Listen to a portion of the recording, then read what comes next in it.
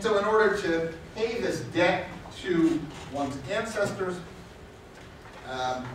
one is obedient to the customs and maybe making sacrifices to their ancestors, this kind of thing.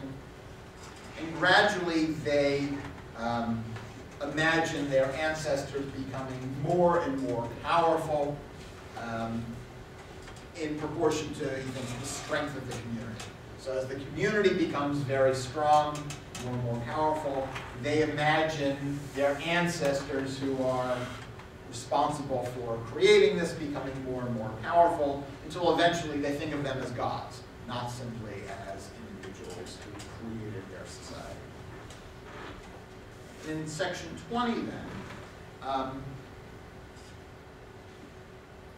we finally get to Christianity and how Christianity interprets this. The rise, at the very top of 62, the rise of the Christian God as the maximum God that has been attained thus far, therefore, also brought a maximum of feelings of guilt into appearance on earth. Assuming that we have by now entered into the reverse movement, one might, with no little probability, deduce from the unstoppable decline of faith in Christian God that there would already be a considerable decline in human consciousness of guilt.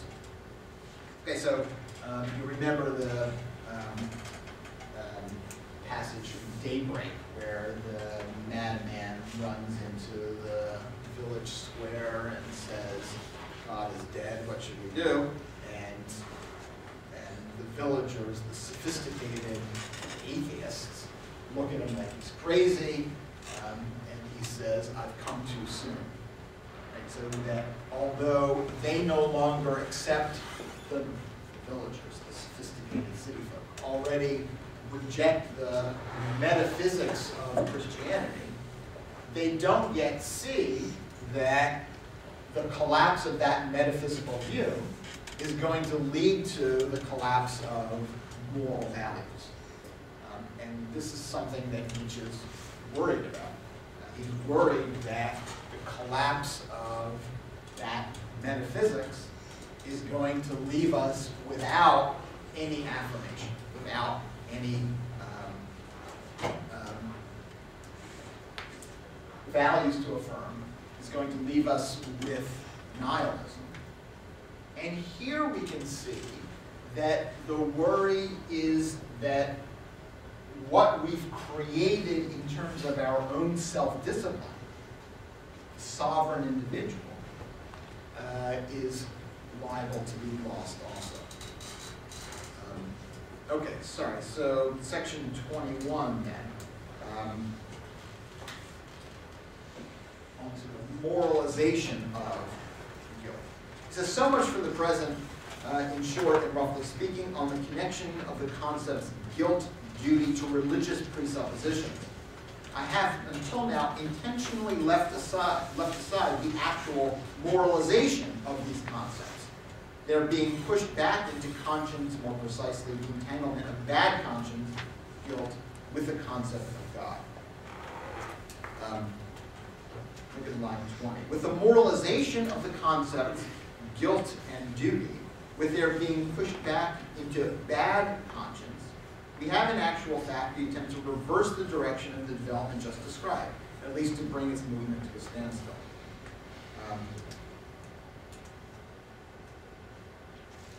Precisely, he says, the prospect of a conclusive redemption, that is, a conclusive paying off of one's debts. The prospect of a conclusive redemption shall now pessimistically close itself off once and for all.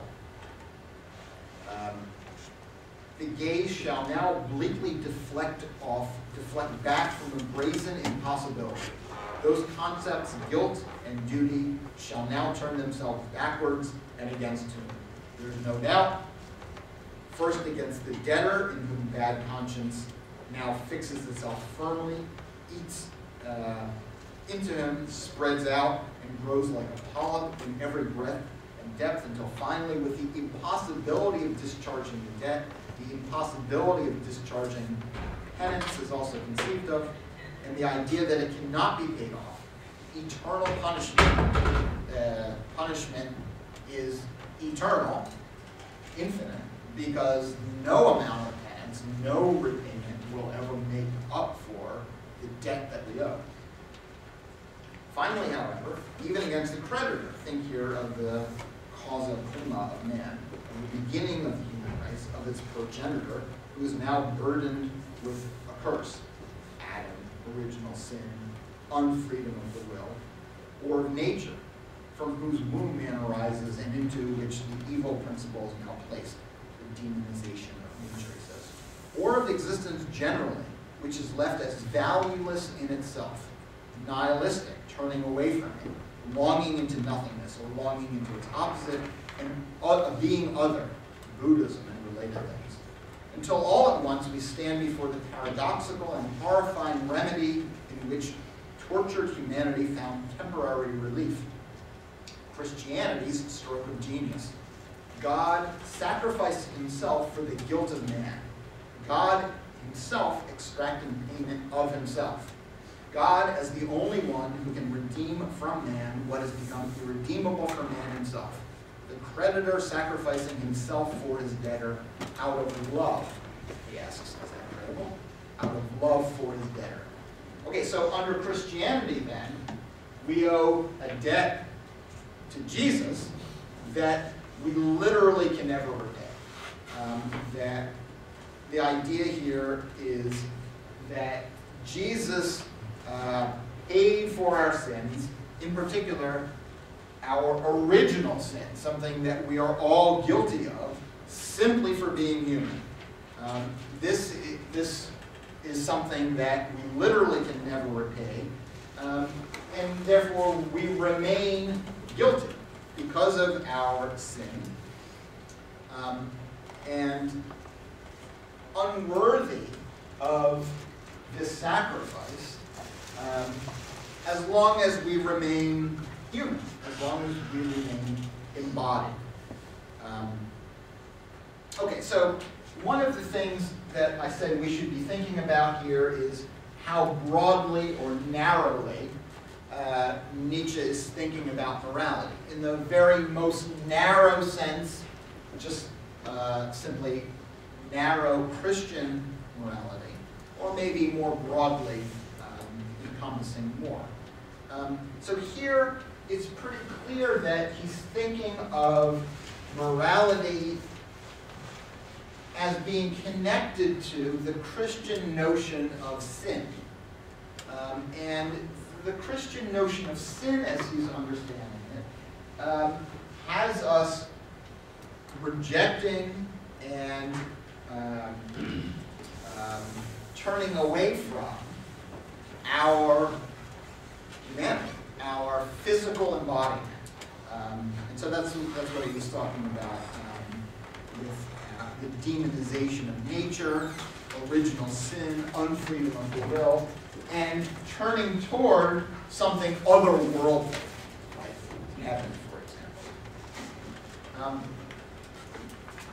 So it's a joke among philosophy professors who teach introductory ethics classes that when they're talking about morality, often they're talking about questions like whether morality can be justified in terms of one's self-interest or sacrificing one in order to save 2 or 5 others. These are the kind of things that philosophy professors worry about. But the joke is that when we're up here talking about morality with those kinds of problems, our students are thinking about sex.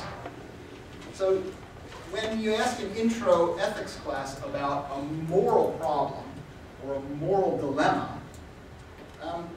sex is inevitably raised. Or think about this. If you think about politicians, for example, and in the context of politics, when morals are raised, it's almost never about whether a change in the tax code would be moral or not, would be more just or not. It's almost always about the sexual behavior of a politician. So that's what people first think about when they are talking about the morality of a politician. So now think about the Christian attitude toward sex. So not only is it sinful and wrong, even having thoughts and desires about it are thought to be sin. So you're guilty simply for having these kinds of instincts and desires. And then more generally, anything having to do with our physical embodiment is itself a source of guilt. And now, Nietzsche thinks we can see what has gone on. He says in section 22,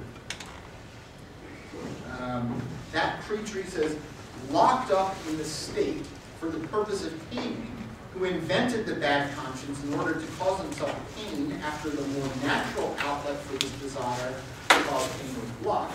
This man of bad conscience has taken over religious presupposition in order to drive his self-torturer to its most gruesome severity and sharpness, guilt before God. This thought becomes an instrument of torture for him. In God, he captures the most extreme opposites he can find to his actual and inescapable animal instincts. He reinterprets these animal instincts themselves as guilt before God. Okay. Last point here. Okay, last point. For Nietzsche, he thinks disclosing this, on the one hand, will have us result in our raising questions about it and challenging it. But he also thinks that the metaphysics that underlies this picture is no longer credible. So he asks himself, in section 24, I need to finish up this last section here. He asks himself, so let's say, I close with 3 question marks, as one can, of course, is an ideal actually being erected here, or is one being demolished? So he's worried about collapsing this moral system of valuation on itself.